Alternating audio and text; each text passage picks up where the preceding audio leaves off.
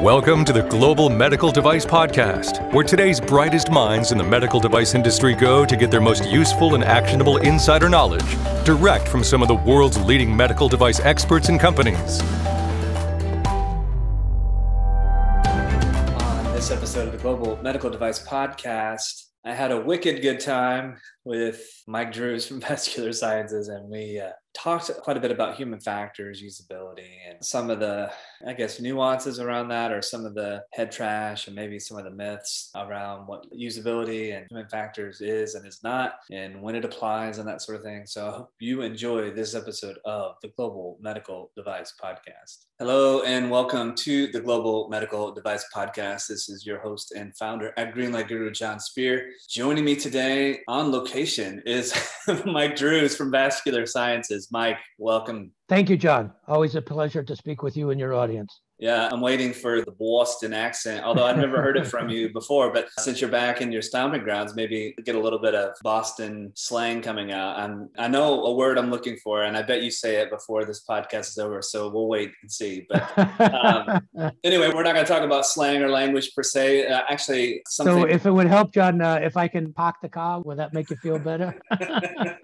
You'll say the word. I know you're going to say it, so stay tuned, folks. And if he doesn't, I'll say it for him at the end. But no, Mike, I thought you and I have talked about this topic before, but it's one that keeps coming up because I think there's, confusion, or, well, we'll just leave it at that, confusion. And that topic is human factors, or said maybe a slightly different way, usability. And maybe that's the first place to start. Human factors, usability, what is it? Are they the same? Are they different? So I'll let you dive in there. Yeah, great question, John, and good place to start. And as always, thanks for the opportunity to talk with you and your audience about this very important topic, because you're right. Lots of people come to me with questions about usability or human factors, or a third term that it goes by is ergonomics. I think for all practical purposes, we can use those three different terms or phrases synonymously: usability, human factors, ergonomics. Yes, there are some subtle differences. As a matter of fact, just the other day, I was talking to one of my friends who happens to be a subject matter expert in this area, and he was pointing out some of the differences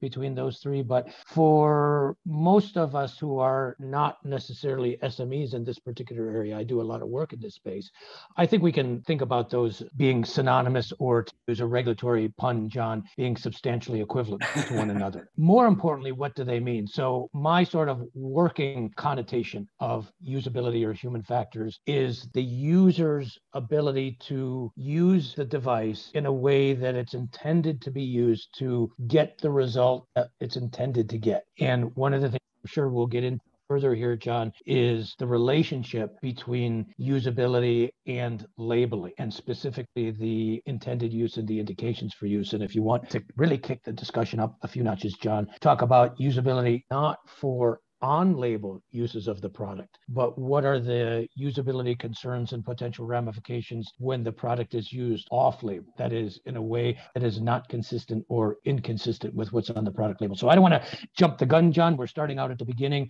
What is usability? That's sort of my very, very simple definition. Do you see it any differently, John? I don't know that I see it differently. I guess maybe add a bit more context to this. Maybe I'm jumping the gun a little bit, but I remember early days as a product development engineer. To me, as the designer of the product, it's like, of course, one would do this and this, and here's how it works and that sort of thing. But I think sometimes product development engineers forget that they have a unique context, because they designed the product according to what they thought, how it should operate, function, how the person would use it, and so on and so forth. And sometimes engineers, I can say this because I am one, sometimes we're stubborn and we feel like we have the right answer, regardless of what others around us may believe or not believe. But I think that's maybe part of the issue on this topic, is that those who are designing the product are stuck, and convinced that they know the way the product should be used. Actually, I think, John, that's a good point. And let me take that just a little bit further.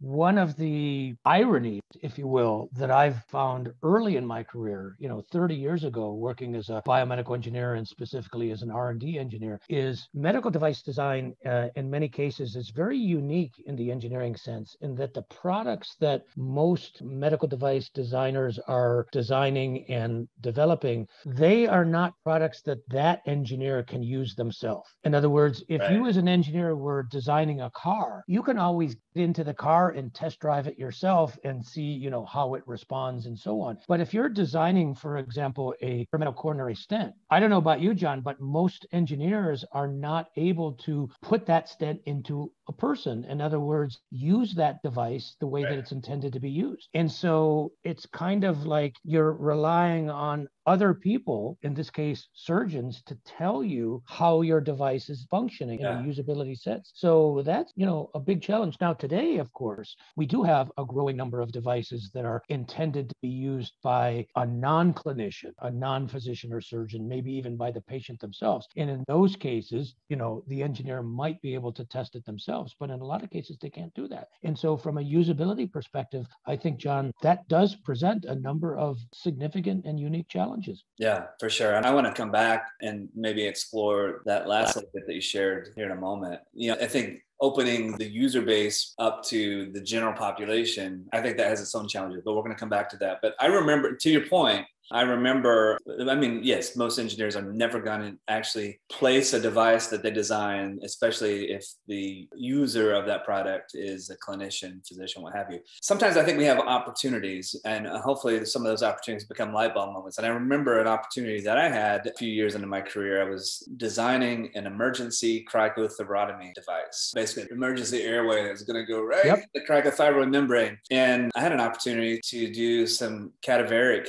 testing on the thing. And it was myself and another colleague basically left alone in a cadaver lab, which I don't know if those things fly these days, but nonetheless, it was an invaluable. Well, it's not like you could hurt those people. Well, that's true. Yeah. But it was an invaluable experience, right? Because even though it was a product I designed, I immediately picked up on some flaws and, to go a little bit deeper on this. This particular device had a flexible balloon, like a silicone sleeve type balloon on it. Actually, I think it's polyurethane, but nonetheless, one of the steps involved using a little bit of a razor blade to make a skin nick as you're placing this. And I immediately realized, holy cow, razor blades and balloons, not a good combination, because if that balloon is supposed to inflate and seal the airway, but you've nicked it in the process of placing it, that's a problem. So that was a good experience for me to go through to kind of learn that. But you're right, most people don't have that opportunity. And actually, John, let me take your example and share with you a substantially equivalent example from my world from many, many years ago. As some in our audience probably know, I started out my career about 30 years ago as an R&D engineer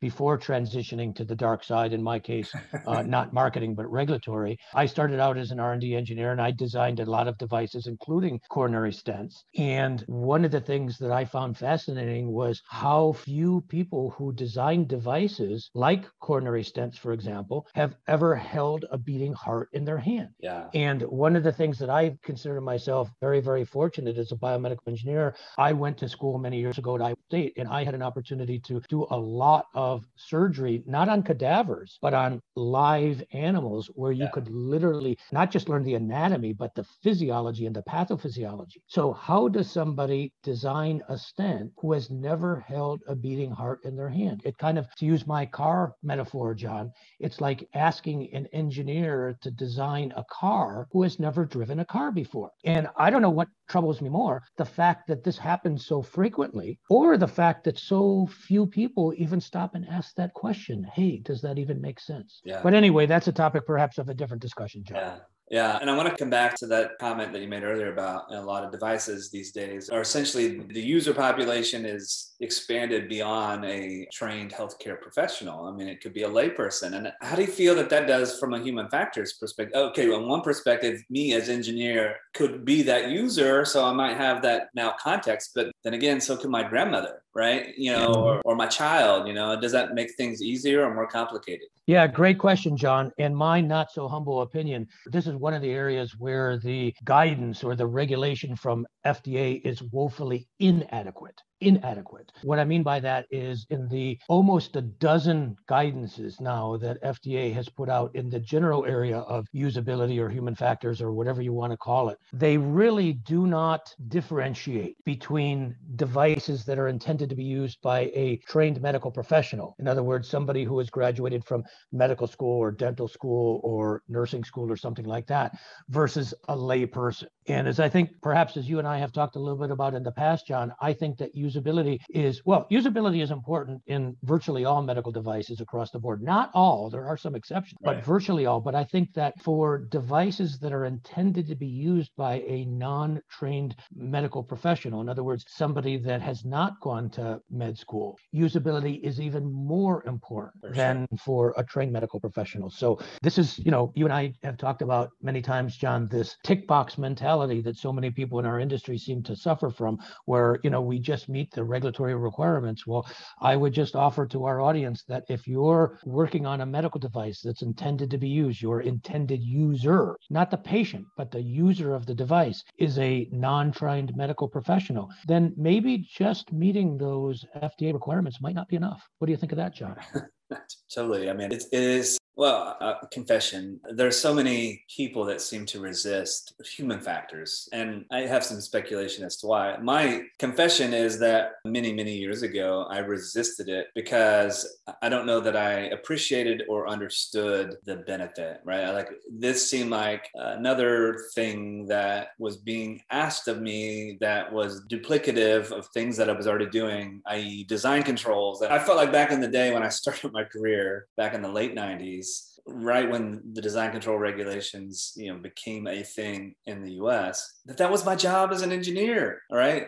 We didn't need a separate discipline for human factors and a separate discipline for risk. But lo and behold, as time progressed, now there's all these different disciplines. I'm like, whoa, time out. Why am I an engineer if I'm not thinking about risk, if I'm not thinking about the human interactions? Why do I need to create all these other different files and records and documents? Why wouldn't I just do that in a design control context? Actually, that's a great point, Jon. And let's peel back the onion on that a little bit further. Not to put you on the spot here, but a lot of people don't realize that although today usability testing for medical devices has become the rule rather than the exception, not long ago, and what I'm talking about here is about 7 or 8 or 10 years ago, usability testing of medical devices was very much the exception, not the rule. In other words, prior to about 8 or so years ago, there was no expectation by FDA for usability testing for virtually all medical devices. Today there is. So do you recall, Jon, what the precipitating event was that basically led to usability testing now being expected for most medical devices across the board? Man, that was a twist. I didn't see that question coming.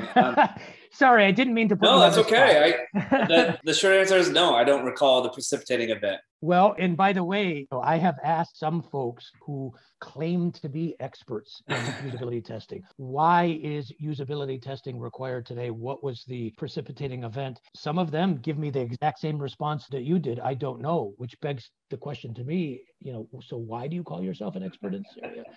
Well, the short answer, Jon, is the infusion pump fiasco, as I call it, from almost a decade ago, where and we could have a discussion just simply on this, where there were about 80 infusion pumps from a wide variety of manufacturers that all experienced problems, usability related problems. And this is the precipitating event, if you will, that led to usability testing across the board, kind of like the silicone breast implant fiasco leading to biocomp testing and the reprocessing fiasco, the people that were killed because of the reprocessing problems of the duodenoscopes at UCLA and so on. There are certain, watershed moments, if you will, or milestone events or that precipitate these. That was the one that happened here. And at that time, I was one of a few people that were invited to come into the FDA to talk about this, because at that time, as you may remember, Jon, there were some people actually both in the FDA as well as in industry that were advocating clinical trials for infusion pumps. And I basically walked into the agency and I said, that's nuts. That's absolutely nuts. I said, there's nothing that you can test an infusion pump for in a clinical trial that you can't test for on the benchtop. Absolutely. So the pendulum kind kind of swings, from one extreme to the other. But that's basically where all this is stemmed from. Now, coming back to your previous point, Jon, don't miss my message. I'm not suggesting that companies should not do usability testing. On the contrary, I think from a biomedical engineering perspective, it would be almost unconscionable for a company to release product without doing some kind of usability testing. The question is, and I think this cuts to your point, Jon, why should we need the FDA or anybody, the police, to tell us to do something that we should, as medical device professionals, if we are going to consider ourselves a medical device professional? That comes with, the expectation of expertise and responsibility. We should know to do those things ourselves. Amen. But unfortunately, Jon, I didn't fall off the turnip truck yesterday. Regrettably, there are companies out there and the people in them that will not do something unless you say to them, you must do it. I mean, as you were speaking there, I was reminded of one of our first interactions. And the topic of our first interaction was design verification versus design validation. And design verification, and you described it so eloquently that I've borrowed your terminology since. But design verification is, did we design the product correctly? Design validation, did we design the correct product? Isn't that in essence what human factors is all about and usability all about? I mean, I guess we can leave that as a hanging question for a moment. But well, to be clear, Jon, I'm not sure I can take original credit for that. I'm sure I probably stole it from somebody else, but they say if you're going to steal from the best. So I'm flattered that you're referencing that. Actually, maybe, Jon, this brings us to one of the next topics, to talk about, and that is, should we require usability testing for all medical devices across the board?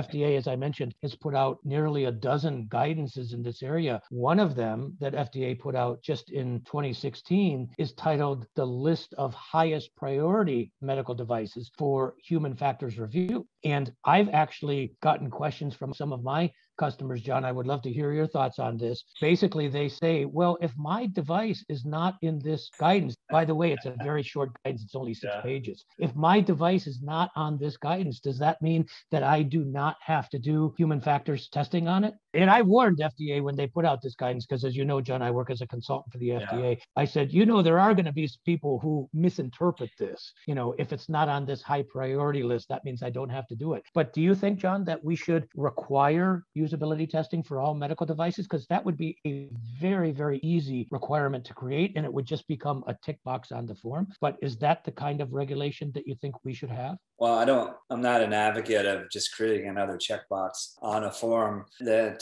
people are going to blindly just do something because, the form says I have to do it and FDA is mandating it, so therefore I must do it. Again, I just think it goes back to my role and responsibility as a medical device professional. I mean, personally, my North Star, my guiding principle is I want to make sure the things that I'm involved with, the things that I work on, the things that I do have a positive impact on the quality of life. If I'm designing a medical device, then gosh darn it, the damn thing should work. And it should work as expected. I mean, all the time. I mean, every time is like what I'm striving for, because, a failure is not, bad things can happen. And, some devices are complicated. And, I feel I'm a pretty smart person. I know people smarter than me, but I feel like I'm pretty smart. And just because I know or can figure something out, if it's not intuitive or obvious to others, and they're the ones that are going to be using the product, then I think that's a problem. So that was a long way for me to say, I think every medical device has to factor in usability. It has to incorporate or address the human interactions of that product. I think that's an absolute.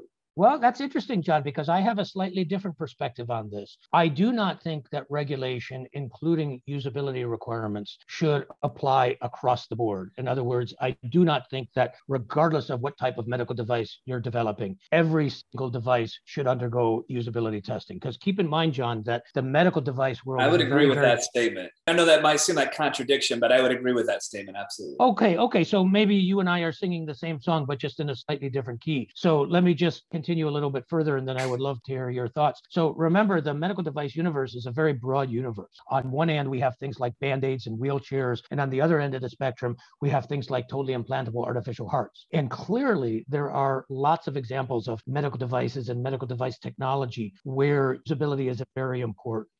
And those areas would include things like where the safety and the efficacy of the device is a very strong function of the skill level of the user. In other words, some of my favorite examples would be technologies like endoscopy, like laparoscopy, like catheter-based technologies. Again, simple example, I can take one catheter and put it in one physician's hands and get wonderful results. I can take exactly the same catheter and put it in another physician's hands and get abysmal results. And so in those kinds of areas, usability to me as an engineer is a no-brainer. On the other hand, there are other kinds of medical devices. Let's say, for example, an in vitro diagnostic, an IVD, where literally you take a sample from a patient, you stick it into a machine, you push a button and you're done. So from a usability perspective, yeah, there could be some issues when it comes to graphical user interfaces and so on. But for the most part, usability is not a real concern.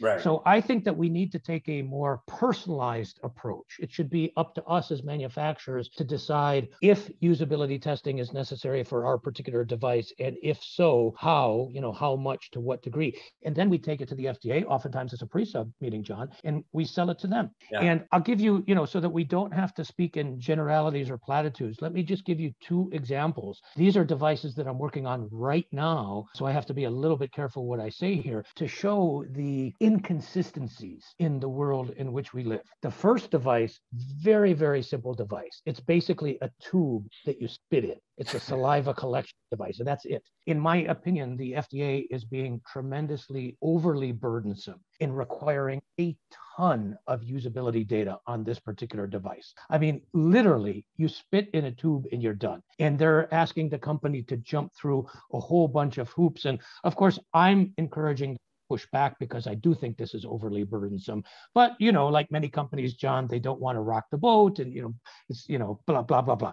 On one hand, we've got that example. On the other hand, at the exact same time, and the irony that those two things are happening to me at the same time, John, is just stunning. I have another device that is, again, I have to be careful what I say here. This is a device that was originally brought onto the market as a 510K. It's a device that's indicated for intraocular injection. So we inject something into the eye. And this particular device, the original version of the device, was brought to the market before I started working with this particular company. And I asked them, among other things, what kind of usability testing did you do? And they said, none.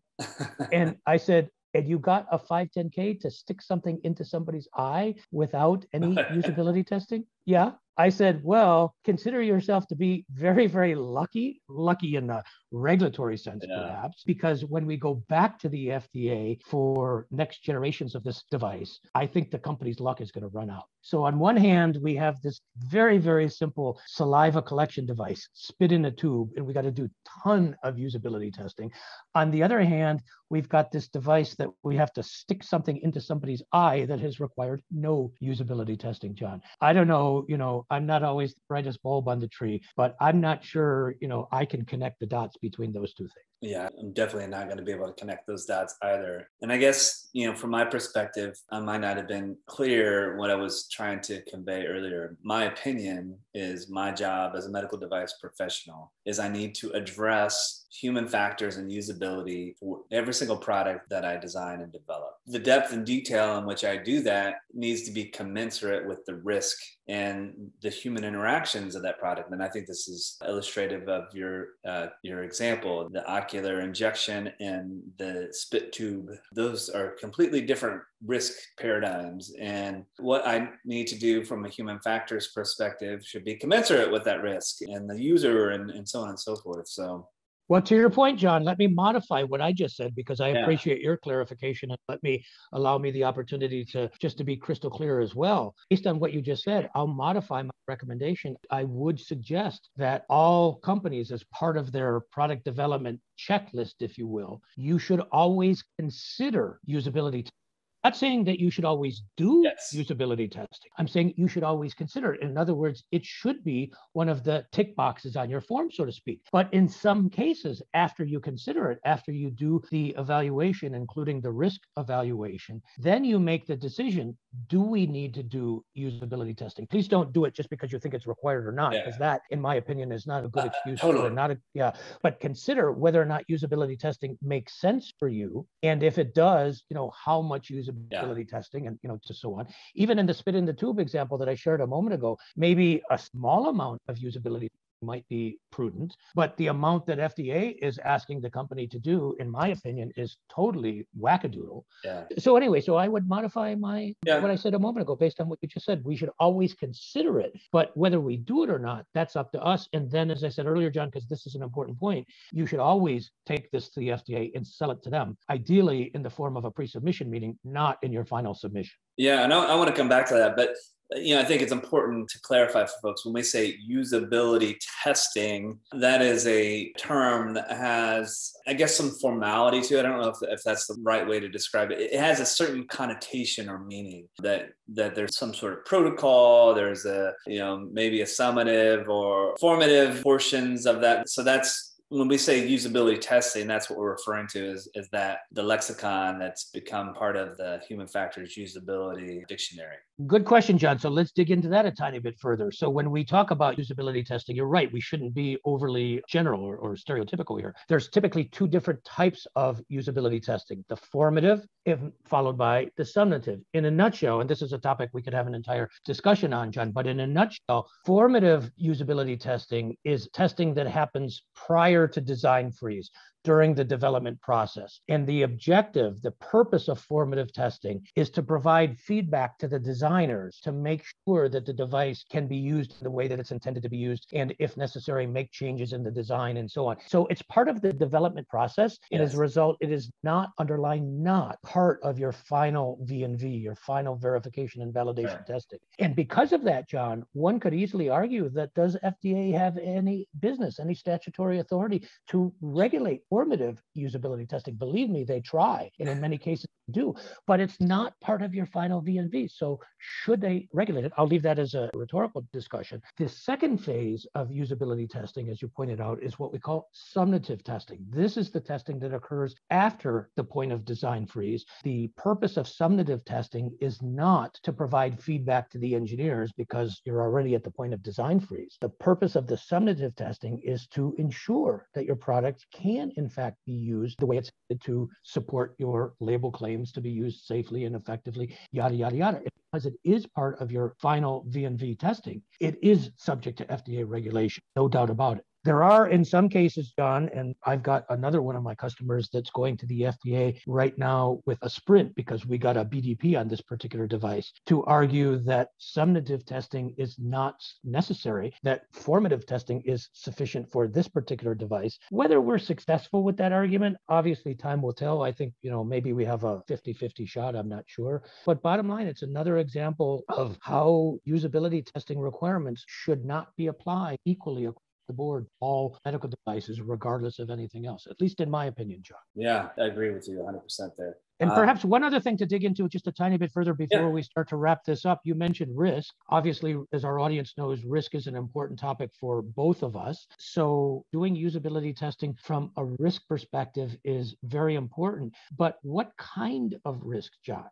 So I hinted at a moment ago, it's one thing to talk about when our device is used according to the label. In other words, the way that we would like to believe that our device is used. But what about risks? And for the sake of today's discussion, John, let's limit it to usability risks. What about usability risks that may be associated with our device when it is not used according to the label? Do you think that that's something that a company should be concerned about, John? Oh, 100%. As far as the terms formative and summative, not necessarily implying formality behind them, but just conceptually, it makes a lot of sense, right? I mean, if I'm designing a medical device, I'm a smart person. I'm an engineer. I've got my degree. I'll go grab it for you if you want. I can point to all the medical devices that I have designed and developed over the years. But to your earlier point, not a clinician, not a doctor, never performed any sort of surgical procedure or medical procedure in any way, shape, or form on anything that was alive or human. But who am I to presume that I know anything about the practice of medicine? Why wouldn't I want the user, the clinician, the doctor, or whomever, why wouldn't I want them to inform the design of my product? At the end of the day, they're going to be using it. And why wouldn't I know at the end of the day that my product actually works? To me, these are risks that if I don't do those sorts of things, I'm incurring risk about whether the product is used correctly, incorrectly, whether or not the product works, doesn't work, and that sort of thing. So absolutely, I need to be concerned about that. But Testing for usability, especially for off-label uses of our product, is admittedly, John, a very, very fuzzy area for a very long time. But I think it's going to even be more germane in the weeks and months to come. Why? Because you may remember, John, I think it was actually our last podcast, or maybe the podcast before that, where we talked about this new rule that FDA just finalized, what's called manufacturer's objective intent, which basically now gives FDA the statutory authority to ask for data to support the off-label use of a medical device. And we can provide perhaps a link to that podcast and the resources if the audience is interested. But that, from a usability perspective, John, now that does open the door for FDA to ask a manufacturer specifically for usability data, including summative usability data for off-label uses of the device. Whether or not FDA chooses to walk through that door, and if so, how far, time will tell. But because of that finalization of that rule, which was just literally a few weeks ago, that does open that door. So I think that these issues are going to become more and more important to medical device manufacturers in the future. I agree. Totally agree. Yeah. Mike, any final thoughts on the topic of human factors and usability before we wrap things up today? Well, in a nutshell, usability is an important topic for virtually all medical devices across the board. Although, as we talked about earlier, let me modify that slightly. I do think that usability should be considered. It should be one of our product development tick boxes, if you will, for all medical devices. I don't care what it is, but whether or not you actually do usability testing, and if you do, how much, and so on, that should be up to the manufacturer. And that should be then take to the FDA, sell it to them. I would like to think, John, that I worked in an industry where we wouldn't need the FDA or some other, police entity to tell us to do things that we as medical device professionals should know to do. And I'm using phrase, John, very seriously. If I call myself medical device professional or a medical device expert, to me, that means. And if you don't know, the importance of usability in your particular medical device, with all due respect, my question to you is, why the heck do you have the job that you have? I'm not trying to be harsh. I'm not trying to be unkind, but it's just like if you needed surgery, you would expect the surgeon to know what he or she is doing. And if they don't know what they're doing, they shouldn't be in the OR, right? Well, the same thing applies to us. If we're going to claim to be medical device professionals, experts, whatever word you use, we need to have that expertise, or at the very least, we need to acknowledge that that's important. And if we don't have that expertise ourselves, then we need to get somebody like you or me or somebody in the room to help. None of us, myself included, can be an expert in everything. But what we have to understand is what things that, we're good at and what things that we're not, and things that we're not, we need to bring in those resources to help. Does that make sense, John? What would you add to the discussion? It does make sense. And I would encourage people to just think about the things, the products, the things that you use in your everyday life. For example, this coffee mug. What if I picked it up and the handle fell off? That would suck, right? Did the person that designed this or manufacture that, is that what they intended to happen? But is that a usability question, John, if the handle falls off? Well, it could be. Or what if my ink pen, I push the button and it doesn't write, or, whatever the case may be, it doesn't work the way I expected. These are all things that... I was just going to add, to use your cup metaphor, because I love that, simple example. If your hand did not fit into the handle, that would clearly be a usability issue. Yeah. But if the handle falls off, maybe because it's a weak bond or it's not, mechanically strong enough or whatever, I'm not sure if that's a usability issue. I think that might be more of a design or possibly a manufacturing or a materials issue. Fair enough. But if the moment you poured hot liquid in this and the material melted, that would be a problem, right? That would be, but nonetheless, think about all the products we as humans use in our all day, everyday life. And we expect them to work. Sometimes there are products we use that don't work.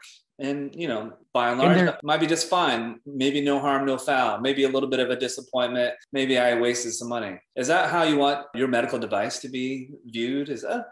No big deal. It failed. Good question. And the last important point that I would like to bring up for you and our audience to consider is doing usability testing or not is sort of a binary, a yes or no question. But to me, what's more important is how are we doing that usability testing? In other words, how realistic is it? Yeah. And because if it's not realistic, what's the point of doing it? In my favorite example, I may have shared this with you before, John. I happened to be doing a presentation at a conference, and coincidentally, the person presenting at the conference before me, she was talking about the usability study for their particular device. And this was a surgical device, I believe. And she mentioned that one of the exclusion criteria of being in the study was that the surgeon had to read and follow the DFU, the directions for use. And I wanted to have a public debate about this. I raised the question, well, you realize that you now have totally invalidated your entire usability study. Why? Because we know that the vast majority of people are not going to do that. The vast majority of people are going to take the DFU out of the box and throw it right into the trash. And she said, yes, Mike, I agree 100%, but it passed muster at the FDA. So the question is, and you're laughing, John, but you appreciate my not so subtle use of humor. What good is doing any kind of a test, whether it's a usability study, whether it's a clinical trial, whatever, if it's not realistic of the real world? Something to think about. Yeah. And, I think that's a great thought to leave people with on this conversation. Mike, I had a great time. This was a good conversation. So thank you for sharing your insights. Folks, if you've listened to the Global Medical Device Podcast before, good chance you've heard Mike and I chat about a variety of topics. And if so, you've heard me say that Mike Drues with Vascular Sciences is the best regulatory resource that I've ever worked with and crossed paths with. And I would encourage you that if you like creativity and regulatory, yes, those things can be used in the same thought and sentence, then Mike Drues is the guy you should reach out to. Don't just follow blindly just because, so-and-so did this or that regulatory body, is requiring it. Sometimes things need to be challenged. And Mike is a guy that does that on a frequent basis. So reach out to him and be happy to connect. So thank you, Mike. And folks, as always, we appreciate you listening to the Global Medical Device Podcast. It's because of you and your loyal listening and sharing the word to your friends and colleagues that we remain the #1 podcast in the medical device industry. So thank you so much for that. As always, this is your host and founder at Greenlight Guru, Jon Speer, and you have been listening to the Global Medical Device Podcast.